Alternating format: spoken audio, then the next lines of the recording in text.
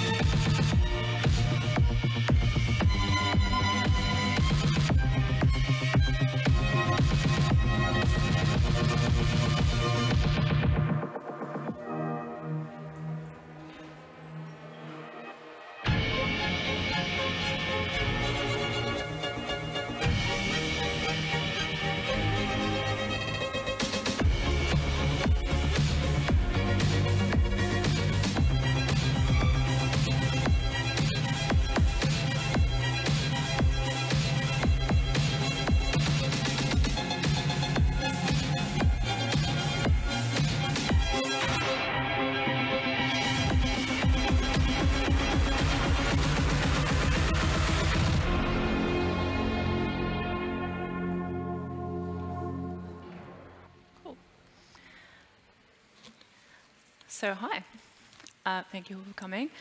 Today we're going to be talking about streamlining procedural workflows in Mari. So just to give you guys a bit of a background about myself, my name is Charli, and I'm a Mari QA engineer. So I've been at Foundry for about 3 years, working with the Mari support team and then moving into the Mari development team. And for like about 2 of those years, I was absolutely terrified of using the Mari node graph. Today we're going to be talking about actually what the node graph is from the ground up, what convinces artists, and including myself, to start using it, and how you can use it to improve your painting experience in Mari. So what is the node graph? So when we look at artists coming into industry, and even those who've been using Mari for quite some time, we find that most artists have a background in fine art or digital art, and usually have been trained in applications like Photoshop. So as an artist, when you're creating an image, you usually visualize it from the bottom up. You start with the background, and then the midground, the foreground, and then the details. So in this sense, using a layer stack like we have here in Mari is actually incredibly natural for an artist to use. So when we look at the node graph, it's a little bit more off-putting. And to me, when I came into Mari and realized there was a node graph, this was terrifying. But at its core, the node graph is actually just a way of viewing and managing your project. It's completely non-destructive, exactly the same as the layer stack. Really, the only difference is that it can be quite overwhelming for an artist that isn't familiar from this way of working. So the easiest way to get started in the node graph is just to compare it to its layer stack counterpart. So here we have a simple layer and channel. Under the hood, Mari is actually creating these nodes, even if you are working in a layer stack project. The node graph here is simply a single channel, the base color channel. It is the bottom of the layer stack and one layer, which is called diffuse color. So that's the paint node and the merge node connected, and the channel is the diffuse head gear, feeding into the principal BRDF shader. So when we add a new layer, a new paint node is created like this, and it's merged into the channels stream. So applying the same logic to materials, to other procedurals, and any other node or layer type, we basically have the first building blocks of creating a clean node graph in the Mari network. But you might ask, well, why do we need to use the Mari node graph? I already know how to use layers. Well, the truth is, having visited a number of clients in Foundry, and even when I was a student and I was learning from artists at events like this, a lot of them were still using the layer stack, and that's very much the same now. A lot of artists are still using layer stack in industry. Unfortunately, the truth is layers just aren't that efficient. And Mari is an incredibly versatile piece of software, but that also means that you can get really stuck in creating entire layers that if you can add a mass stack and then an adjustment stack, and then a mask to that mask stack, and then another adjustment stack, which is really great that Mari can do that, but is completely confusing if anyone else needs to ever take a look at that project. And nowadays, there's actually, it's an increasing need for faster, more effective archives, but without negatively affecting the results of the final project. And we know that artists don't have any more time in industry to complete their projects, but they're getting, we see the escalation of VFX nowadays, right? It's getting more and more real. People need to be giving better results in less time. Over in London, we're actually seeing quite a lot of the industry studios are adapting the node graph, and a large number of them are now almost exclusively using it in their workflow. So using the procedural networks allows them to respond quickly and also adapt to the projects with ease. Working in node graph has made it easier for artists to self-manage the complex scenes that they're working with without worrying about the shared layers and mask stack chaos that I mentioned before. And when combining this with the proceduralism of Mari's, for instance, the cloud node, the Voronoi, and even the new Mari 4 material system, you find that if a change occurs in your asset and you need to update the object, 90% of the work is almost done for you if you just change the object in Mari, and it leaves you more time to focus on the actual fun parts of texturing, the painting, the masks, and the actual details rather than those base materials. So to give you guys an idea of how many people are afraid of the node graph, I'll tell you my own story. So a few months into me starting my time at Foundry, we had a big exec level meeting. So it was all the higher ups at Foundry discussing the different products and what was going well with them. And I distinctly remember the senior product manager of Mari discussing how much everybody was enjoying the node graph. And I remember him asking, is there anyone here who doesn't like the node graph? And there was a complete pause across the room. And I was like, I've been here 3 months, can I say this? And I just slowly raised my hand. And I was just like, I don't like the node graph. I don't want to use Nuke. I want to paint in Mari. And that's actually what a lot of artists still think. We want to paint. We want to feel like we're doing something creative. And using nodes doesn't necessarily feel like it's part of an artistic method. As I said in the beginning, it took me 2 years of working at Foundry in Mari to convince myself that I was going to sit down and learn this node graph. And actually, I was really wrong. And now I can't change out of the node graph, and I love it. So it's not just you if you don't like the layers, if you don't like the node graph. Everyone is in the same boat. So when we talk about the disadvantages of the node graph, that fear factor is #1. We actually find that a lot of the disadvantages of the node graph are more cosmetic rather than actual problems created by the workflow. So as I said, fear factor. Everyone who's unfamiliar with the workflow doesn't want to learn it. And layers feel more artistic. They simply are more intuitive for an artist to use. That's just the fact. Graphs can be chaotic. As you saw before in the opening slide, and as you'll see later on, if you've been working in a layer stack project and then you accidentally or intentionally open the node graph and you see your project converted in nodes, it can be quite overwhelming. As you'll see from later on, though, this is something that we're trying to work hard on improving. Learning curve. There is a learning curve. If you're coming from layers, you need to commit the time to understanding how your layers are being represented in nodes, but once you do that, it's pretty good. And most importantly, it does require you to maintain your data. So under the hood, the layer stack is doing a lot of voodoo magic and converting your color data and your scalar data to what it knows it needs to be. If you've created a scalar data channel, so like your bump or your speck, and you make a color layer, Mari knows that that needs to be scalar data, and it's automatically setting that. In the node graph, you need to remember to do that yourself, and that can be quite challenging for artists to remember to do. even in this asset here, which is an incredible asset created by Michael Wilde, who is an amazing texture artist in industry, when I looked at this project, you can see some of the nodes are still switched to color data when they shouldn't be. And it can work. It still looks great.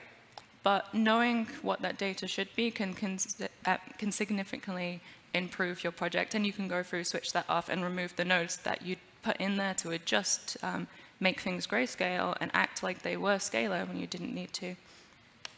So on the other side, there's actually quite a few advantages to using the node graph. It is non-destructive. Everything is live, and only your paint nodes are baked down unless you're using a bake point. But even in that case, you can just go and adjust any node at any point, and it will update live. It is the best of both worlds. It's combining procedural techniques, and it's not limiting your ability to paint as an artist. It's reusable.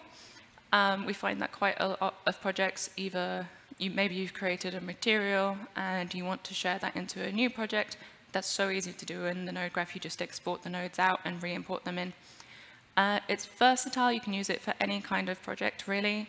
And it has smaller file sizes. We find it's quite efficient and optimal because there's less shared layers amongst layer stack. And it's contextually accurate. There's no need to have a second screen in industry. A lot of people have a second screen that is just their layers palettes, all of their different channels, or a custom palette they've created, just so they can see everything in context at once. In the node graph, everything is there in front of you all the time. So we're aware there isn't a great deal of documentation available on the node graph out there, so I wanted to take the opportunity to just go through some of the need-to-know basics of Mari's node graph for anyone who's looking to start out in it. Example of a layers project in the node graph looking hideous and incredibly confusing. One of the most important things to handle early on when you want to create a node graph project is that self-organization. So whilst many artists work on an asset from start to finish, it's not uncommon for them to be shared between artists when someone's priority changes, someone leaves a role, or even if you're changing it between shows, perhaps there's a sequel, it's moving to a different company and you want to send things over. In this case, it's really beneficial to be able to pick up the archive and just run with it. And this is incredibly complicated to do if the layer stack is full of shared layers, shared channels, shared masks going everywhere, and someone really just wants to use it now. So in order to create a well-organized node graph, we should understand a few basic guidelines and good practices to use between artists. The first being that typically, the Mari node graph, unlike Nuke, is arranged horizontally from left to right rather than vertically, which is similar to Maya's hypershade. Due to this reason, it's usual for the artist to try and maintain a consistent base stream from left to right that feeds all the way into the shader node, whilst merging in the elements via the over input, which is typically below. The nodes and groups are used for masks, then below them, and you can see them reflected in the inputs in the merge node. Very easy to understand. So if you're using a material workflow, you'll need to use the multi-channel merge instead, which is really scary to look at. But if we just collapse it down and go inside into the subgraph, you can just see that it's actually just a bunch of merge nodes inside connecting your different streams. And it's just a container. Nothing at all to worry about. So beyond that, the multi-channel merge is simply just a merge node for two materials. It's your base material and your over material. However, it does rely on you maintaining a consistent shader model. So you can see here, I'm using a Principal BRDF shader network. So that's something that I would have created in this sense. I would have created it in the node graph as a node. However, if you created it in the shaders palette, that's still the same. That's exactly what it looks like, and you'll have to use that shader model throughout. So when you create a material node or a multi-channel merge node, you'll be prompted with this dialog here, and you can just pick from your shaders, and then they'll match up. So as of 4.6, collapsible states are actually present in all of the nodes, and you can cycle through these by clicking the button on the right node or hitting the tilde button. So there's expanded, fully collapsed, connected only, and the multi-channel merge nodes, as you saw in the slide before, have stream collapsed, which is the base, over, and mask. If you want to manipulate a node in Mari, it's exactly the same. Double-click it, and it acts just as it would in the layer properties. You can see here it's just a color node would be the exact same as a color procedural layer, and it's just updating live. And it's the same for any of the nodes. If your node properties palette isn't already open, it's just at the side there with the little node graph and the cog. So working in the node graph without self-organization and restraint can be really, really chaotic. If you click L and you auto-place your nodes and attempt to lay them out in a neater arrangement, if you used Mari 4.5, if anyone has, you'll know that we didn't necessarily have this working out too great with the longer nodes.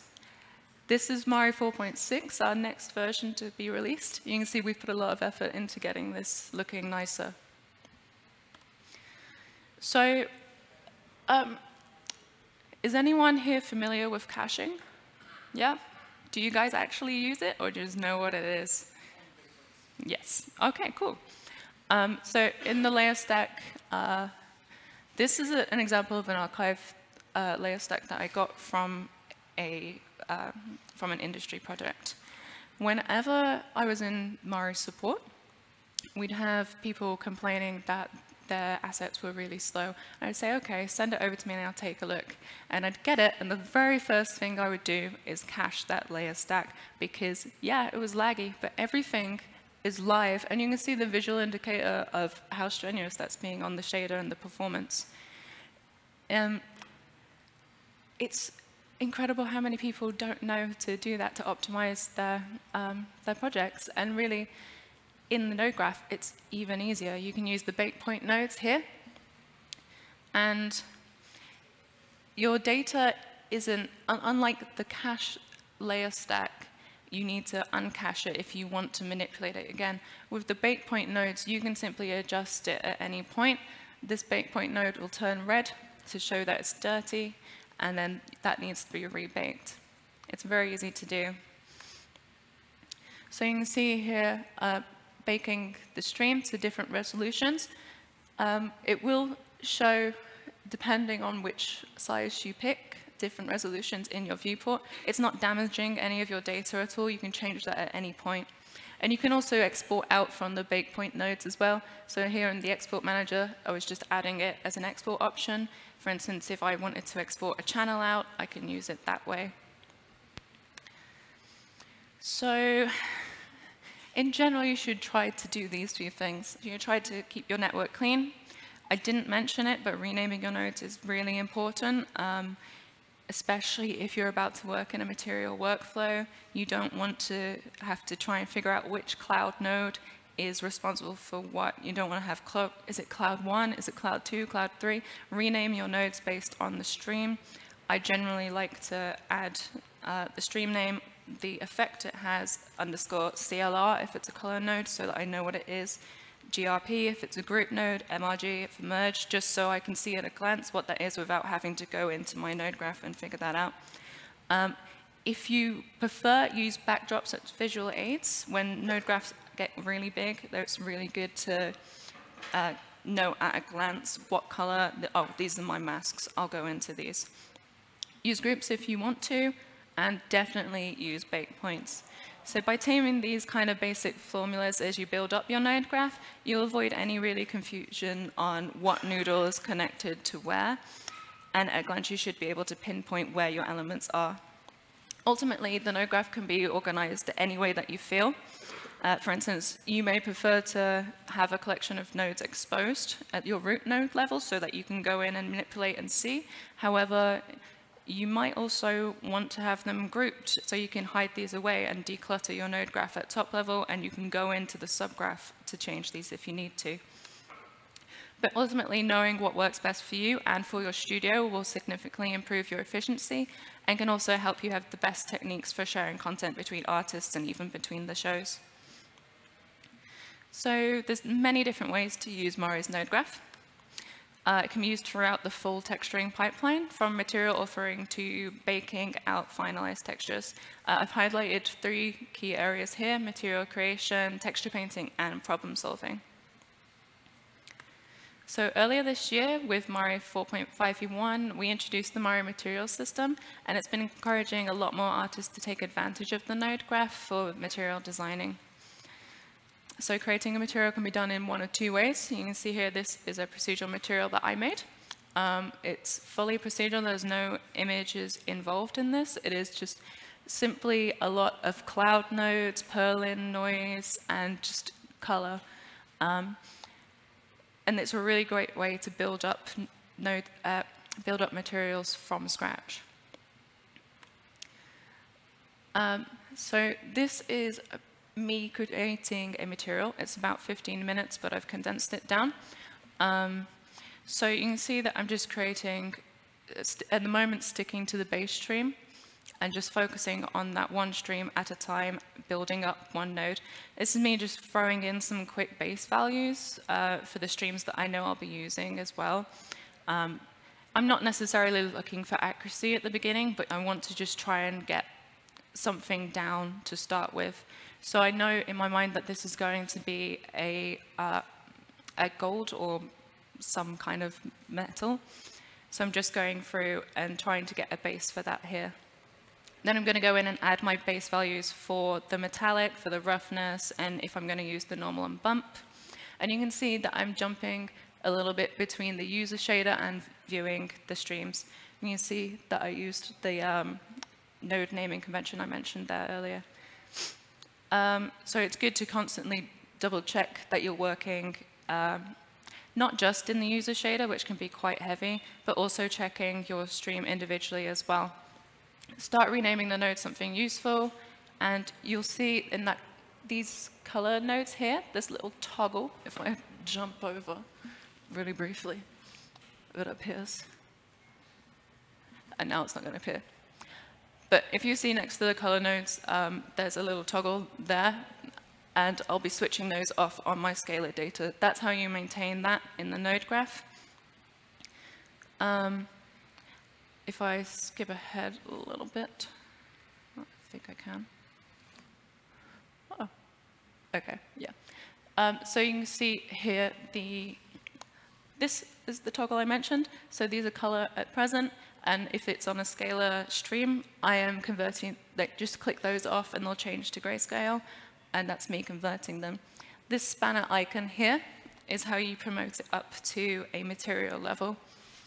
And you'll see that I'm just, if you continue, I've been promoting some of those up.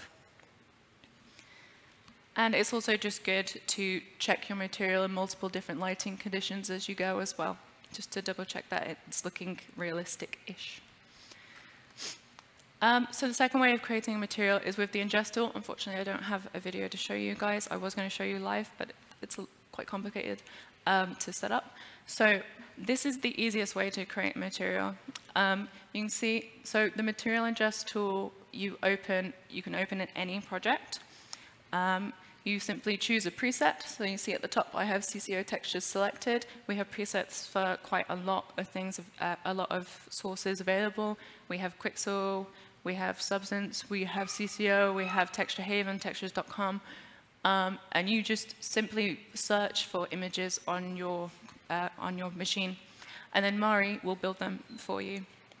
And it's a really great way to import something as a base starting point, or even if you have a material that you've made somewhere else and you want to bring it in, but you want to continue to tweak that then in the node graph, you can do that really easily.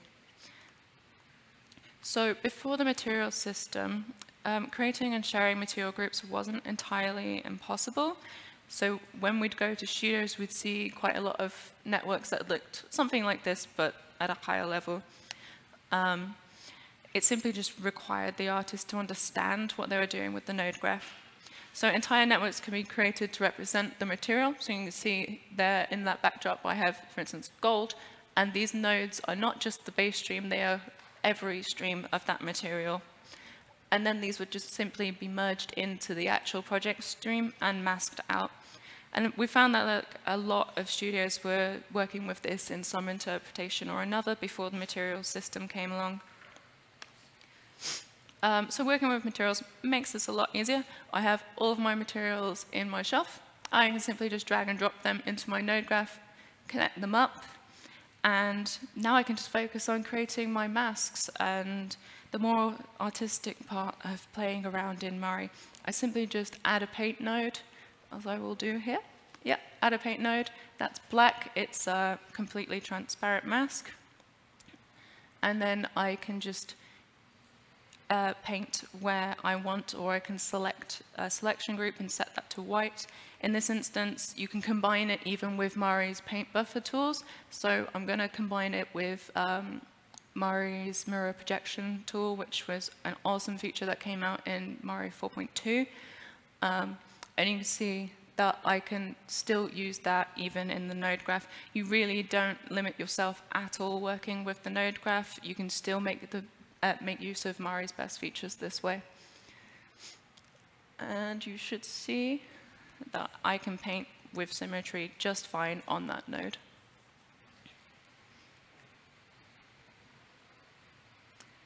I'm very slow at texturing, aren't I? Da-da.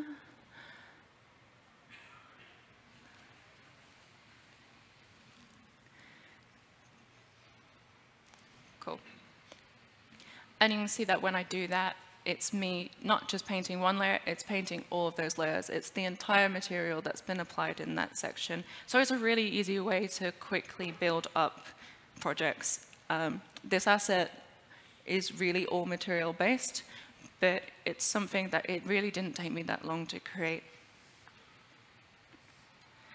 So the last thing I mentioned was using Mari for problem solving, which isn't necessarily something I can show, but it is something that's very important. So you can definitely use the node graph to debug your layers projects. We find that if you have a layers project and you don't know why it's running slowly, or you're confused as to what's happening with it, maybe something's gone wrong, opening the node graph and just going in and locating the layers that you think there might be an issue with really is an easy way to quickly find where the issues are. And when you have projects that have shared layers and shared masks, going into that node graph and seeing what it's actually doing under the hood is a great way for artists to actually start seeing how they can streamline their workflows by going in and cutting down and seeing where they don't need this noodle connected to this node. Actually, I can just do this in a different way with one node. I've got 4 layers doing the same job as one. Maybe I should go in and fix that. And in general, cutting down and maintaining those projects, or even just having a node graph project instead of a layer stack project, will mean that you have lower file sizes overall, and it's just easier to manage. So Mari 4.6 and beyond, as I mentioned, Mari 4.6 v1 is going to be our next version. I don't know if anybody in the room has used the beta. It's currently in public. Awesome. Did you enjoy it? Do you like it? Cool. Yeah, geochannels is going to be our best feature. So it's a great step forwards for us to, it really shows the effort we're making to try and improve the node graph user experience for everyone. So geochannels, as you mentioned, they're object-based image sets that are being introduced in 4.61. So geochannel nodes can be added to material presets, and they allow you to design more advanced materials that drive the look from the image maps, such as the curvature or the ambient inclusion. So we've also extended the bake point node to sync to geochannel, and that allows you to bake any image set, even if that is created further up in your node graph, to a geochannel, which means you can use the bake point nodes as a transmitter, and you can use them at any other point, feed that geochannel somewhere else in your node graph, meaning that you don't have to have noodles across all of your node graph linking them up. You can use them to transmit from A to B. We've also added a lot new procedural patterns into 4.6v1, which will enable people to create more complex non-destructive node networks and materials inside their projects. And also, it's just really cool. It's something that we know that users have wanted more of in Mari for a really long time now, and we're making an effort to try and put more procedurals in there for people. And perhaps my favorite one is projection node. So projection node, projection and camera projection can be used in different ways. Here I'm projecting this image from a locator, which you can see me moving around. But this is actually a material that's been created in full PBR as well. So there's really no limit to what you can use the projection nodes for. And it's just really cool that you can project full PBR materials onto another material and start really building up these advanced, complex projects in a really easy way. I mean, this is, if I could show you guys now, these images are from CCO textures, and it's really only a few nodes that it took me to create something like this that could really apply to a lot of different projects. As I mentioned earlier on, we know that Mari's node graph has been a little bit of an enigma for a while now. With that in mind, I wanted to let you guys know about a few key resources that will help you both as a new and an experienced artist. So first of all, the Foundry online help. We have been working really hard to put together new node documentation that you'll find in our online help that helps break down each of our nodes for easy digesting. This will go live with the 4.6 v1 release, and you'll find a lot more information there than there was previously. So definitely check that out. Michael Wild, the artist I mentioned earlier, he has helped us out with a new course for Mari 4, Fundamentals and Best Practice. Really great node graph-based projects, and he walks you through several different levels of his painting techniques with that. And he's also done a how-to video for the node graph basics. So if you want in-depth, definitely look at his full tutorial. If you want easy digestion and get just the basics so you can get started, the second one is great. And finally, I wanted to mention Meshman Studio, which some people might know as the Mari channel before they rebranded.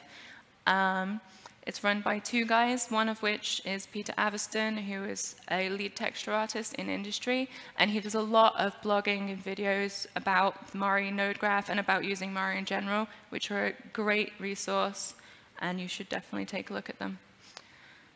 And yeah, that's kind of all I have to say. Does anybody have any questions or anything, or want to complain about any bugs they might have in Mari? I can attempt to help. No? Cool. Okay, yeah. Thanks, hi. Just a question, not generally about, it's Mari question. As you mentioned, you have new bricks and new, like, couple of procedurals, but also I've been using extension pack for like 4 years now, or yep. I don't know how many long. And they just released the newest version, which has a lot of stuff in. So how do you guys, do you communicate with Jens, or do you like co-develop, or? So we don't co-develop. We are constantly talking to Jens about Mari Extension Pack, and what he's put out in the last week is really awesome, really great.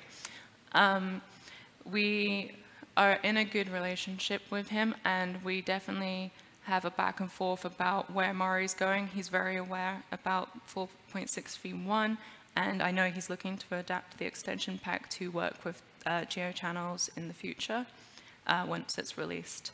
But no, we don't co-develop with Jens. Thanks. But we all want the same thing, right?